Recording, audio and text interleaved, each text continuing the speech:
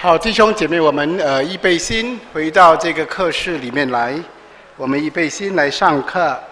那么在这之前，我给大家一些有一些弟兄姐妹问了一些问题，我们来给大家一些解答。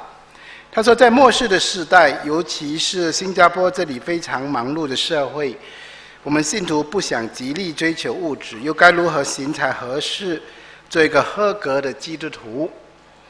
什么叫做合格的基督徒？我们都是靠恩典的，我们都是不合格的哈。上帝的恩典使我们成为他的儿女。我们既然跟从神，我们就要流露出生命的这一个神的生命，反映基督的样式。活在一个忙碌的社会，我们都在工作生活，工作也是合乎神的心意。神要我们借着我们的工作彰显他的荣耀。也借着我们的工作来利益其他的人，神也给我们借着我们的工作来使他的心意成就，所以我们理当工作。当然我们都明白耶稣教导我们先求他的国和他的义，也就是我们一定要把神放在我们生命的中心，他是我们一切，他是我们的神，我们敬拜他。在我们把他当着我们当我们把神放在生命的最中心的时候，我们自然会知道怎样子的来生活。如果我们追求物质已经到了一个地步，你需要牺牲你的原则，特别属灵上的立场，那或者甚至人格，你就知道这不是讨神喜悦的。所以因此我们有个限度，有个极限，也就是基督徒有些钱是不能赚的。有些钱是不能赚的。我给你一个很简单的例子，如果一个人很爱赌博，你对他说，我给你1000块钱，我给你1000块钱，我不赌，我给你1000块钱。不过如果你赢的时候分给我，我给你1000块钱，你去赌，我不赌，我是基督徒。不过你赢的时候分给我，请问可以吗？不可以啊，我们都很清楚啊。但很多人去买赌场的股票呢，你买赌场的股票是不是就把钱告诉他说你赌赢了分给我？所以有些股票是不能买。我知道你有投资，但有些股票不能买。这些你知道这个生意它是做什么？它是赌博的生意。我知道赌博的股票很容易看涨，很容易涨得很快，但我们做基督徒要懂得分辨。所以我们忙碌，我们也要知道为什么忙。我们赚钱有一个极限，因为圣经告诉我们，人不可能赚得全世界，而且耶稣说，人若赚了全世界，赔上了自己的生命，有什么益处呢？所以当你把神放在第一位的时候，神就会把智慧赐给我们。那我们也懂什么是对的，是错的，可以的，不可以的。但你从整个圣经的衡量，敬虔加上知足，便是什么？大利。还有不要依靠无定的钱财。还有当神赐福你的时候，你要懂得变卖来周济穷人，要懂得变卖来使上帝的家有粮，做一个金钱的管家。我想这就是我们可以从我们的理财当中来荣耀上帝。启示录中24位长老指的是谁？我们上次有解释，这24位长老有可能是新约的圣徒，也有可能是旧约的圣徒，还有新约的圣徒。那实实在在他们是谁，我们不清楚，因为圣经没有再给我们进一步的解释。在1楼吃饭的地方有很多鹰的小雕像，有什么特别的意义吗？你们不但吃饭，还看周围的雕像。我刚才问院长，他说那些鹰提醒我们要长翅上腾我们要好像如鹰得，好像鹰这样子的，能够什么得力重新长翅上腾。还有你看到猫头鹰，提醒我们做信徒要警醒警醒。所以你下次看到猫头鹰就要警醒那么看到其他的鹰就是要如鹰展翅上腾的来为主工作。请问基督徒可以扶灵吗？抬棺吗？抬棺就是抬棺材。如果你是殡仪馆的工人 ，of course 啊，那你不抬棺谁来抬？那还有一种抬棺，是因为这是一种，比方说在军队里面哈，他有同伴过世了，他们表示对他同伴的哀痛，他们有这种正式的抬棺，那这些都是一种没有任何的迷信的色彩。但是如果有迷信的色彩，就不能。很多事情都不是可以不可以做，是有没有迷信的色彩。有很多人抬棺，是因为他们认为他如果抬这个棺，他就会得到什么？这个死人给他的硬币啊，他好处。那如果你是这样迷信的话，你就不能，你就不能。我们今天的好处不从死人而来啊，我们的好处是从神而来。那今天一个人过世了，他很穷，你替他买棺材可以吗？可以。但是你知道吗？世界上的人抢着要跟人家出棺材钱的，你听过吗？有吗？你的亲人死的时候，他说：“你可不可以让我出棺材钱？”你知道为什么吗？因为他们相信，如果我帮你出棺材钱，我会中马票。所以如果有迷信的色彩都不能。但是，所以你能不能就看你是不是迷信。没有迷信，这是一般上人家的做法。那我想没有什么无伤大雅。特别是一种有时候是一种纪念，但是我们没有任何的迷信色彩。有一个疑问：犹太人有先给赴宴席的人预先准备礼服的习俗，但先前被请的人都不愿去，只有临时被召的人赴宴席。如果一个没穿礼服，有什么不对吗？那么为什么要被处罚？为什么要无言以对呢？那因为穿礼服是对这个邀请的人的一个尊重，而且这个礼服是提供给你的，这个礼服不是你自己带的，是提供给你的。那这里所要讲的，其实我们进到上帝的国里面，不是靠我们自己的好行为，我们能够进到上帝的筵席里面，完完全全上帝100%的什么恩典。如果你认为说我不需要上帝施恩给我，我可以靠我自己进到上帝的筵席，不能，没有人可以进到上帝的筵席。所以你要了解，不是穿礼服这件事情，乃是这个礼服所代表的，就是这个我们是因信称义，我们不是因为行为称义。所以你不可能靠自己的行为。所以你来到上帝的面前，为什么你得救？因为上帝的恩典100%临到我，我没有做什么好的事情，叫上帝可以怎样救我。所以这就是那个故事的意思了。那个故事的那个人被请了，但是他不要用这个，他不要给主人给他的礼服，他要靠他自己的义进到上帝的面前。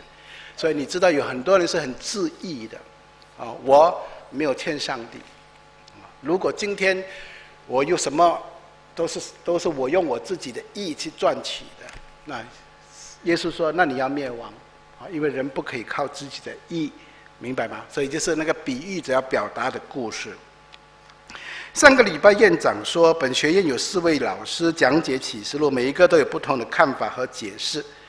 这只是好奇，想知道你的启示录解经是准确到什么程度。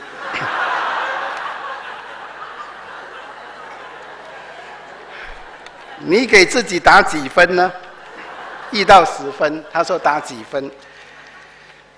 那关于启示录，你问我准确到什么程度？我准确到我的能力所能够达到的程度。所以，那么至于几分，你给我打分啊？我不知道，我只按照正义全本圣经正义分解真理的道。那我告诉你，原则很简单，清楚的我就很清楚，不清楚的我就不清楚啊。那么圣经没有讲的，我就没有讲。那我的原则就是这样，因为如果我把不清楚的讲得很清楚，那就有问题了啊。那把清楚的讲得不清楚，那我就该下台了啊。因为圣经就这么清楚了，所以我们的意思是说，有些东西它有争论性，但我告诉大家的就是，我们选择字义的解释，按照字义的解释。那字义它多准确，在我的能力里面，我已经做到最准确了啊。那么至于要知道多最准确，那就等到事件发生了之后，我们才可以知道啊。但是我们也预备说，如果我们讲的时候有偏差，我们已经尽能力的按照圣经的解经原则来解释。如果有偏差的话，那些都不是最重要的，因为那个本来就不清楚的。就好像我们在提到院长提到印到底开了吗？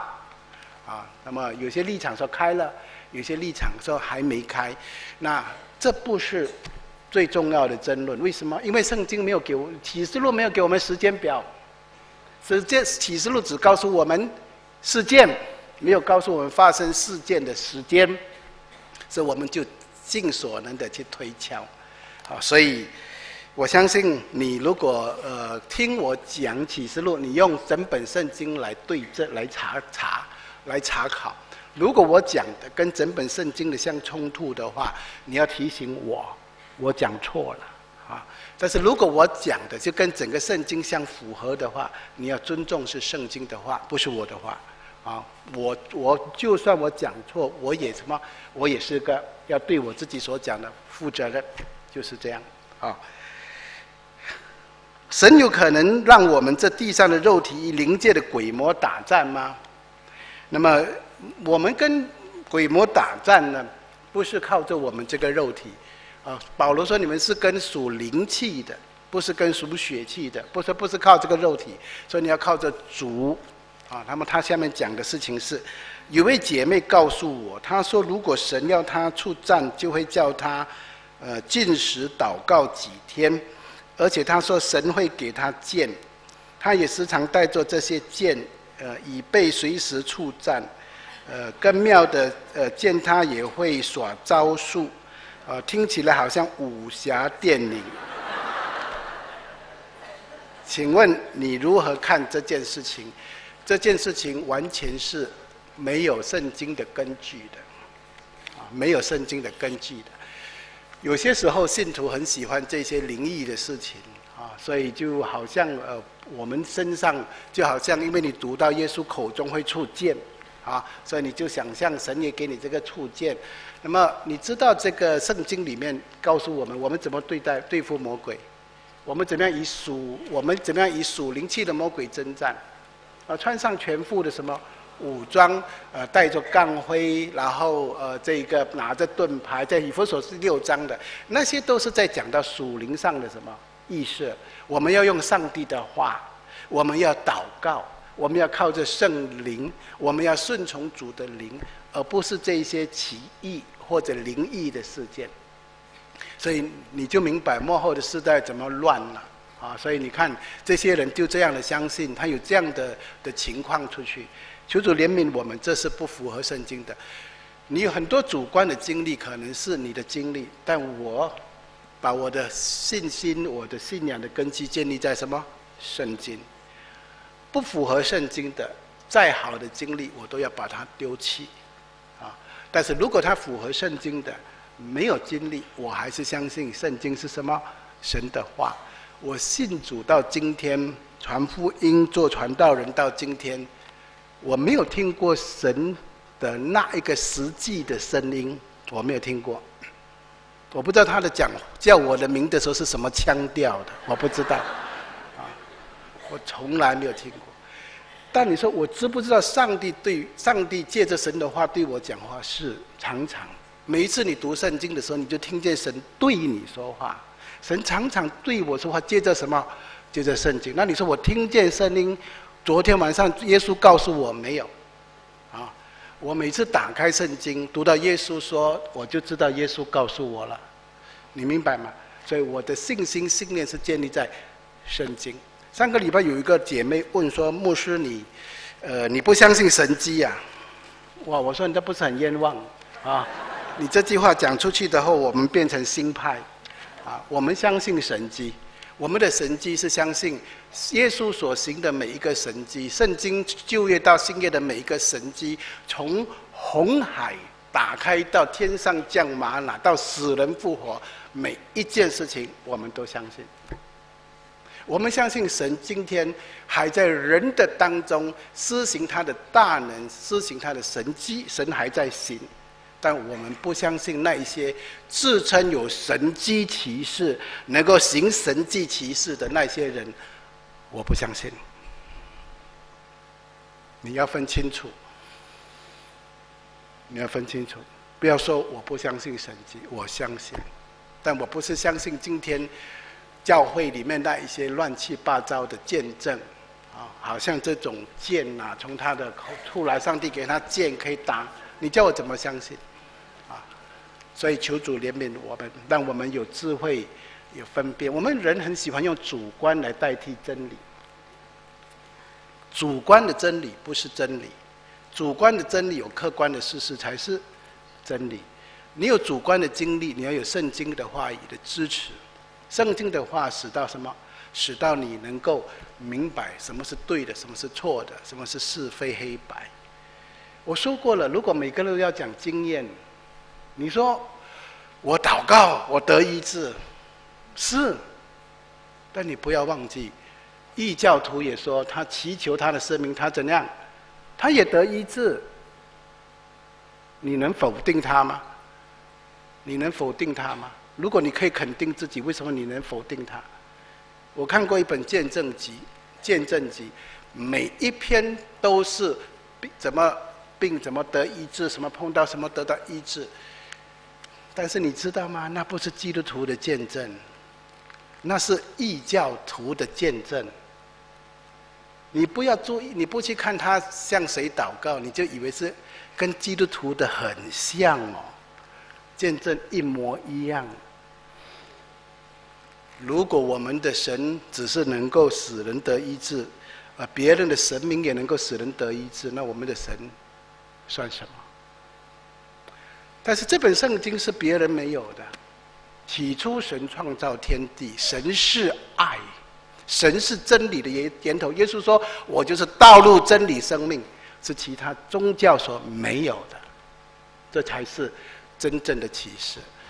所以求主开我们的眼睛，让我们有这样的智慧，不要看，不要抓灵异的现象。所以求主帮助我们。好，我们继续的谈刚才提到的4个哈利路亚，我们提了2个。第一个哈利路亚就是全人都属乎神，第二个哈利路亚就是他的判断是真实跟公义的，上帝不会做错事情。第3，哈利路亚是因为敬拜坐宝座的神，他在天上、地上、地下，一切都是他所掌权，他以他的全能托住万有。第4个哈利路亚，因为主我们的神全能者做王了，这是在历史上人类的历史结束了。今天从那一刻开始，神自己亲自的在人类的历史上，以他的肉身显现来掌管世界上的人。所以这是4个哈利路亚。那我们继续看主19章的7到第10节，那这个就要引进关于羔羊的婚宴。我们继续读：我们要欢喜快乐，将荣耀归给他，因为羔羊婚期的时候到了，新妇也自己预备好了，就蒙恩得穿光明洁白的细麻衣。这细麻衣就是圣徒所行的义。天使吩咐我说：你要写上，凡被请赴羔羊之婚宴的有福了。又对我说：这是神真实的话。我就俯伏在他脚前要拜他。他说：千万不可！我和你并那些为耶稣做见证的弟兄，同是做仆人的，你要敬拜神，因为预言中的灵意乃是为耶稣做见证的。这段的圣经，我们看到天上赞美的内容，他从赞美神的审判到赞美神为王，现在有一点点的转变，就转到羔羊的婚期，还有羔羊的婚宴。那这个名词羔羊的婚期出现了，羔羊的婚宴也出现了。那什么是羔羊的婚期？什么是羔羊的婚宴呢？羔羊婚期的观念是以婚姻作为神与信徒关系的仪表。你记得以弗所书第5章，保罗讲到基督跟教会的关系，特别谈到丈夫跟妻子的关系，然后最后他说我是指着基督跟教会说的，就表示保罗在教导婚姻，但其实他更是教导神要我们借着婚姻明白信徒怎样跟主联合，教会怎么跟主联合，教会是基督的心腹的这个观念，让我们能够明白，这是一个奥秘，但这个奥秘已经向我们显明。所以我们这些信耶稣的人，我们这些在教会里面的人，我们都是基督的心腹。将来教会要跟主联合，那就是羔羊的婚娶的这个事实。那么在旧约其实也有这样的观念，因为旧约的先知书常以犹太人是神的妻子，记得吗？特别是何西阿书更表达了神是丈夫，犹太以色列百姓是妻子，他们怎么背叛神，好像淫妇这样，而神用他的爱，慈神爱所，把他们怎样牵引，把他们再一次拉回来。所以这些都是我们看见神借着婚姻来传达真理。那羔羊的婚期就是耶稣跟教会是信徒的合一，那对信徒是值得欢喜快乐的事情。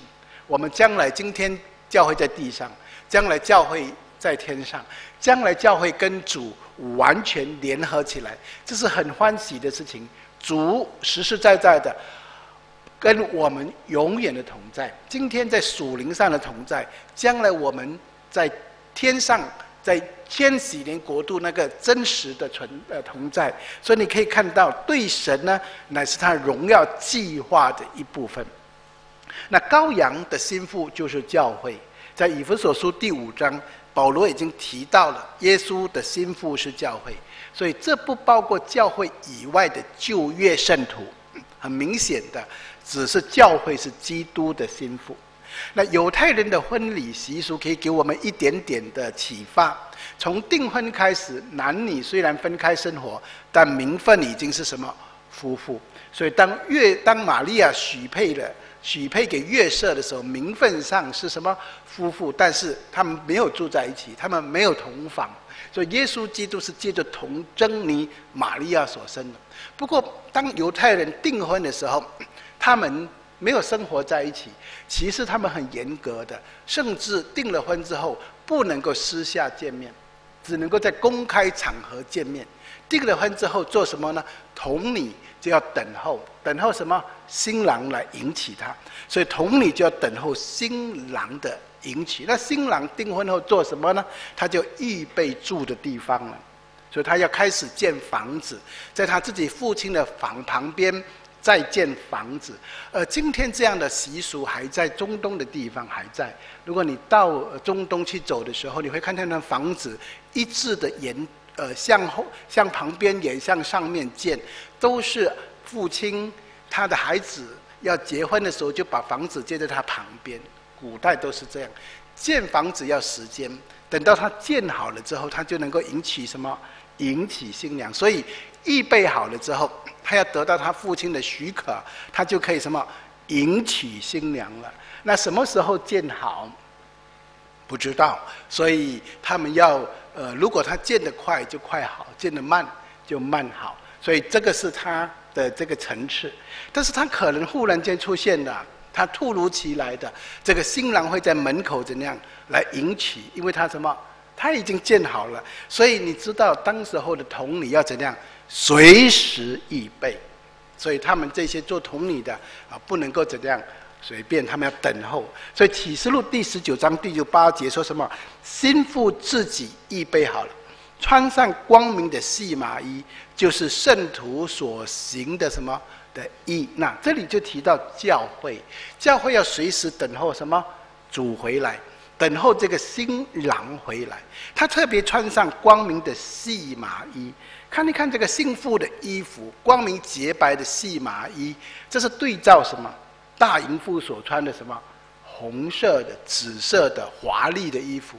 这个细麻衣是很釉的料，简单漂亮，洁白，他特别所强调的圣徒所行的义，而这个义呢，在原文的上面是复数的，所以我们就明白教会在地上怎么样呢？我们在行为上的义是指什么？第一，得救时候穿上基督做我们的义，对吗？刚才那个问题就是为什么要穿上主人给你的礼服？那就是义。耶稣基督给你的救赎恩典，我们是因信称义的。我们的义都是什么？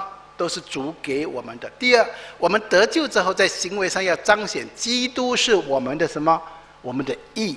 现在你彰显基督是我们的义，现在也不是用这个义来唤起救赎的恩典，乃是因为信心就会有什么？有行为，有主的生命就有主的样式，所以这是表现出来。所以教会要这样的在圣洁的当中等候主来。所以今天我们在邪恶的时代，教会还是要什么？要圣洁。今天世界充满了败坏，教会还仍然要正直。今天世界上有各样的这个错误的教导，我们还是要回到圣经正确的教导。所以信徒在世界上都在过圣洁的生活，等候什么？等候主来。所以一个蒙恩得救的人，我们知道在客观的地位上是已经被神称义了，但主观的经历上，我们要活出义的行为来。信主一定有相应的行为，所以保罗说，你得救了要跟所领受的福音怎样相称，你的行为要使人看出你是神的儿女。耶稣说，你们是盐，你们是光，盐一定防腐，光一定什么？光照、照亮、引导，这就是我们的行为。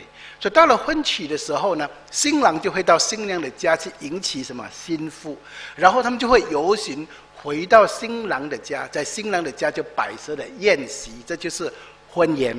先有婚期，后有婚宴，然后他们大肆庆祝一番。那这个观念就给我们看到，古时犹太人新郎迎娶新妇时候的摆设的筵席，通常连续长达什么7天这么久。所以这或许一个原因，为什么迦南的婚宴酒用尽了啊？所以他没有足够的酒来应付了。但是就告诉我们，这是婚宴很热闹的。好，如果你看到耶稣基督迎娶新妇，不也是这样吗？主耶稣对门徒说：“你们心里不要忧愁，你们信上帝也当信我。在我父的家里有许多住处，我去原是为你们什么？预备地方。”那一个新郎，他要为什么？他的新娘预备地方，然后他说：“我就必再来怎样接你们到我那里去？我在哪里，你们也在哪里。”所以，当天上神预备好的时候，主就再来。所以，教会的信徒就被提到空中与主相遇了啊！这就是我们在等候。所以我们都是童女等候什么？我们就是新妇等候新郎。我们都好像古代的童女，所以要穿上什么洁白的衣服。我们在圣洁的行为来等候主。那么当我们被提后，我们先有一个基督台前的审判。这个基督台前的审判是按照我们个人的行为得赏赐，跟什么得救没有关系，这个是跟赏赐有关系。基督台前的审判结束了之后，我们在天上就有什么羔羊的婚娶。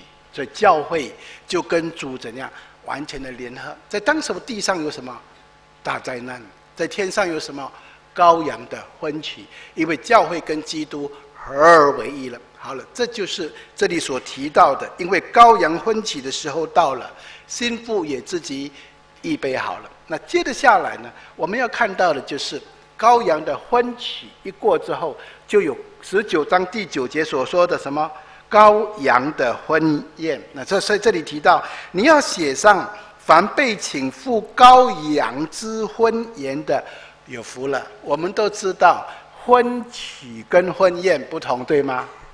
婚娶是婚礼，婚宴是什么？我们吃喝快乐，这两个不同。所以在教会跟新妇的婚娶，教会的新妇跟基督的婚娶是在哪里？在天上。当主迎接我们回到天上去的时候，这就联合，这就是在天上。过后怎样？我们又回到地上，婚娶后就是婚宴，在哪里？在地上。那你说你怎么知道？因为这个天使说什么？这个天使说，凡被请赴羔羊的婚宴的人，什么有福了？请问谁是这个被请赴羔羊婚宴的人？等一下我们会谈。但是这句话就告诉你，婚宴举行了没有？还没有。被请去参加婚宴还没有举行，所以我们可以从圣经的整本圣经理解了，婚宴在什么时候？婚宴是在千禧年国度的时候，所以这婚宴是在地上举行的。好，这个是我们要理解为什么千禧年国度的重要，就是因为教会这个新妇跟基督他们的婚宴是在地上千禧年，耶稣基督在地上做王。那我们根据什么？那刚才我说启示录19章9节，天使说被邀请的是有福的，也就是婚宴还没有发生。什么时候会发生？就在地上。那看一看婚宴的内容是什么？就是同享得胜的喜乐。那从19章11到21节，你就看见耶稣基督来，就怎样消灭了魔鬼，消灭了敌基督，然后在地上建立国度。那这是同享得胜的喜乐，还有同享做王的喜乐。从20章第4到第6节，我们看见我们与基督一同做王。好，这就是婚宴。那婚宴是整个千禧年。那这个是跟以赛亚书25章第6到第8节的教导提到神跟地上跟为万民摆设宴席的意愿是吻合的。当你读到以赛亚书25章第6、第8节，我们读一读：在这山上，万军之耶和华必为万民用肥甘设摆筵席，用盛酒和满髓的肥甘，并陈精的陈酒设摆筵席。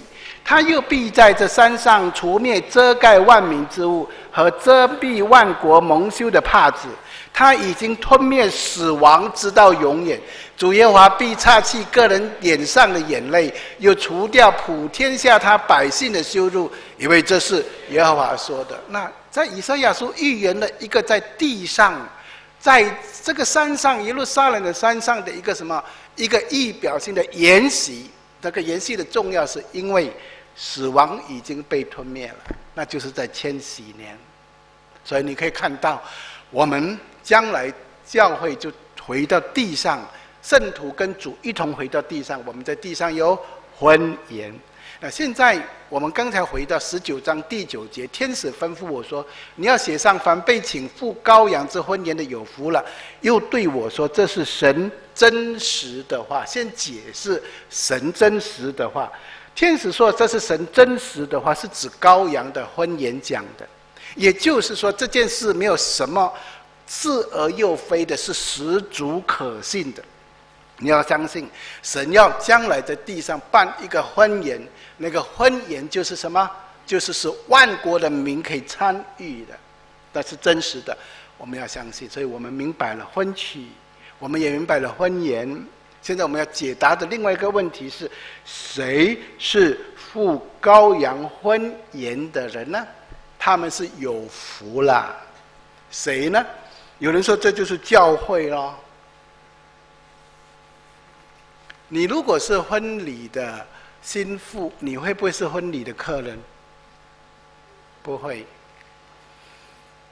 所以如果你是新妇，就不是客人。你请客，你不是客人。所以新娘是不是客人？不是。所以谁是被请赴羔羊婚宴的人有福的呢？那这是一幅画家的图画，这一幅图画就叫做羔羊婚宴。这是著名的名画，讲到谁是有福的人我们就要看谁是有福的人我们要记得耶稣在马太福音第8章10到11节，耶稣听见就稀奇，对跟从的人说：我实在告诉你们，这么大的信心，就是在以色列中我也没有遇见过的。他指那个百夫长，那个百夫长说：我的仆人生病了，你到我舍下了，我不敢当，只要你说一句话，他好了，他就好了。这个耶稣很惊讶，这个人很明白什么叫做权柄上帝的儿女连权柄都不明白，这个百夫长竟然明白，就说他的信心很大。然后耶稣说：“我又告诉你们，从东从西将有许多人来，在天国里与亚伯拉罕、以撒、雅各一同坐席。”亚伯拉罕、以撒、雅各一同坐席，这是主人还是客人？客人，他们一起坐席，就客人嘛，对不对？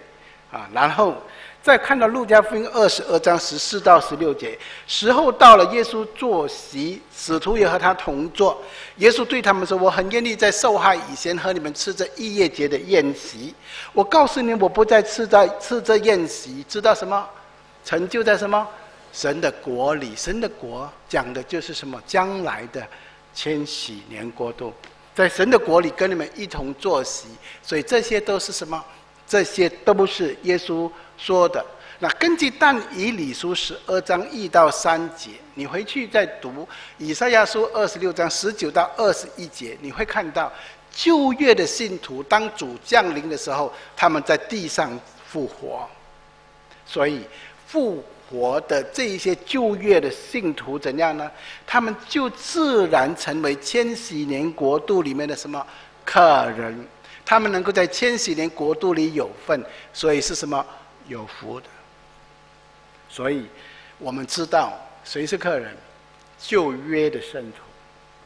旧约的圣徒是教会心腹的跟基督婚姻的什么客人？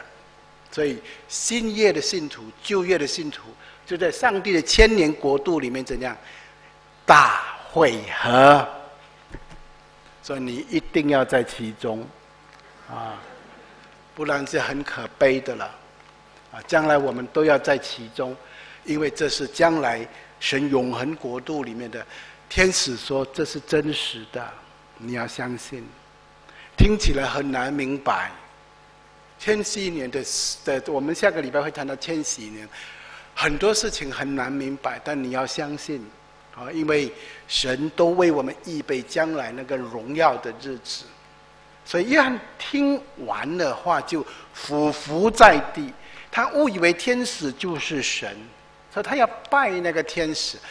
罗马时代他们很习惯拜天使，所以在这里约翰他听他讲了之后很受感动，要拜他。这个天使是很有灵性的天使立刻拦阻，不能，你不能拜我，我不过是上帝的仆人，你应当拜上帝。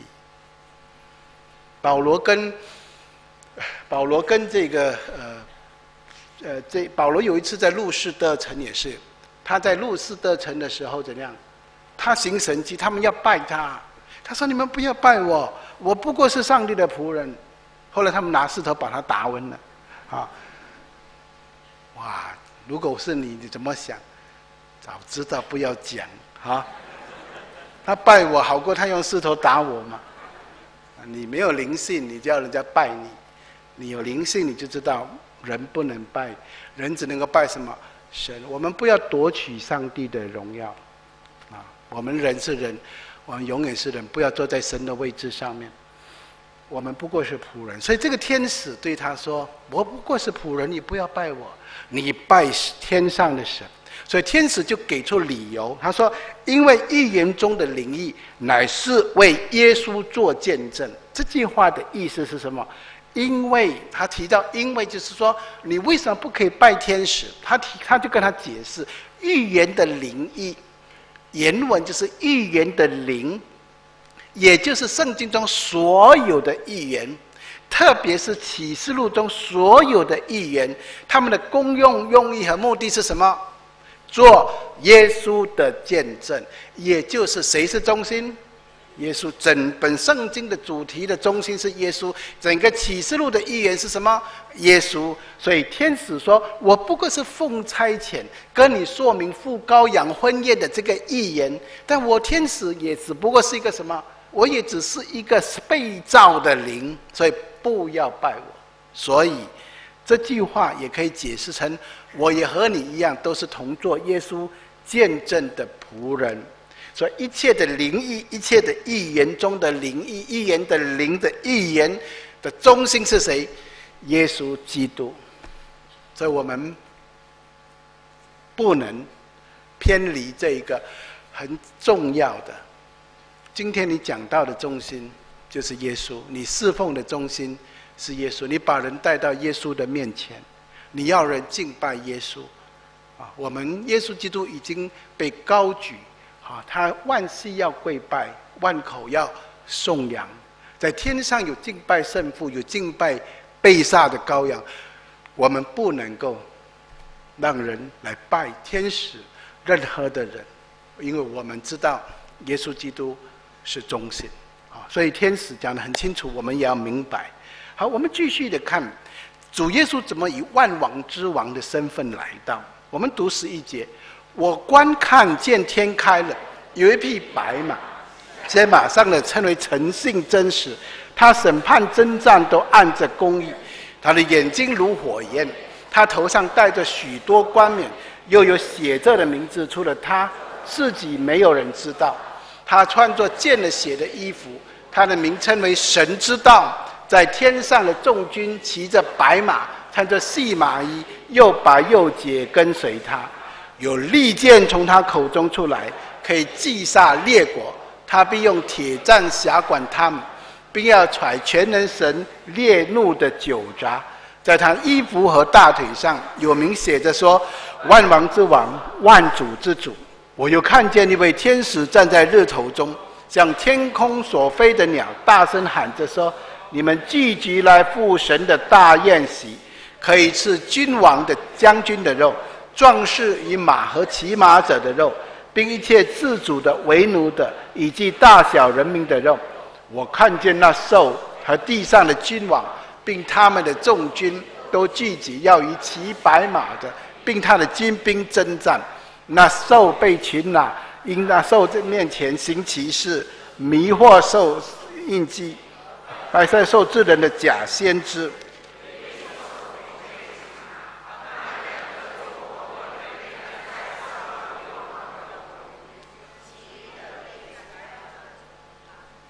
不知道读什么了。好，21节，其余的被骑白马者口中出来的箭杀了，飞鸟都吃饱了他们的肉。好，这是最后19章的最后一段，这是最高潮了。整个启示录来到这个地方，就是等这个地方。前面发生了很多很多的事情啊，晕头转向的啊。那你如果看到这个地方，就有盼望啊。如果你在半中途就放弃了，那很可惜，你一直在大灾难中啊。感谢主，我们走到最后，圣经说天开了，所以主就从天而降。现在不是在云里借圣徒了，现在众目都可以看见他。圣经告诉我们，这个骑白马的，骑在马上的，称为诚信真实。意思是说，耶稣基督乃是那个诚信者，他应许他成就，他裂天而降，就是实践他什么？他所说的应许，我要再来。所以主就再回来了，他是诚信可靠，他讲的每一句话都是事，都要成就的。那耶稣再来，他要进行什么？公义的征战，他也要自行公义的审判。所以他这里提到他审判征战都按着什么？公义。因为神的公义要彰显，因为神是义的本身。他的眼好像火焰，表示他很明察秋毫，他的审判是根据所见的事实，没有任何事物是能够隐瞒他的。所以神没有一件事情他会误判。还有我们知道他头上戴着许多冠冕，他是万王之王，万主之主。你看他跟敌基督不同，敌基督也有很多冠冕啊，不过敌基督有很多个什么？整个头，耶稣只有一个头，却戴很多的冠冕，跟很多头戴很多的冠冕，不同的有。他是唯一的那一个什么能够万王之王万子之主。他的万王之王万子之主不是什么？不是公司的啊，不是7个人加起来，7个头加起来，他就是那一个唯一真正的万王之王万子之主。他的名没有人知道。那这句话的意思是，如果不是上帝自己启示，如果主不把他自己启示给我们，我们没有人能够认识他。今天主启示我们，我们所能够认识的比他原本的还多还是少？还少。神耶稣基督还有很多很多很多很多，他是一切的丰盛的源头。我们知道他还是怎么样？很少很少。但是如果他不启示我们，我们一无所知。主是何等的丰盛，所以圣经说他的名称为上帝的道，基督乃是神的真理，神的彰显。他这次来的时候，他穿了见血的衣服，大家要知道的，这个血不是他十字架上的血，这个血是表示敌人的血。他战无不胜，他所向无敌，他不用再流血了，因为他流血的工作已经怎样完成了。他现在是执行公义的审判。所以耶稣第一次来救我们，第二次来审判世界的人。第一次来他用救主的身份，现在来他用审判的主的身份。圣经说他必用杖铁管辖他们，要揣全能神烈怒的酒闸。你都知道，我们已经查考过这个酒闸，那是审判，对吗？所以他要审判。